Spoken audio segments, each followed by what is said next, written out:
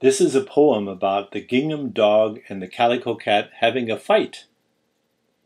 The gingham dog and the calico cat side by side on the table sat.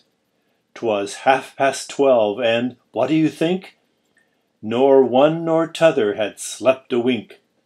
The old Dutch clock and the Chinese plate appeared to know as sure as fate there was going to be a terrible spat.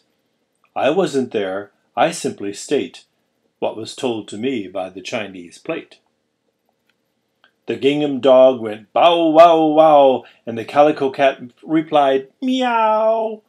The air was littered an hour or so with bits of gingham and calico, while the old Dutch clock in the chimney place up with its hands before its face, for it always dreaded a family row. Now mind, I'm only telling you what the old Dutch clock declares is true.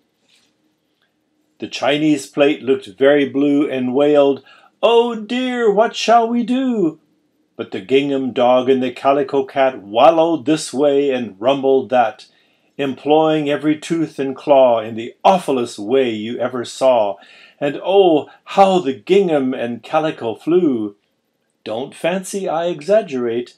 I got my news from the Chinese plate. Next morning, where the two had sat, they found no trace of dog or cat, and some folks think unto this day that burglars stole that pair away. But the truth about the cat and pup is this: they ate each other up.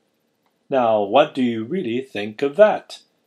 The old Dutch clock, it told me so, and that is how I came to know.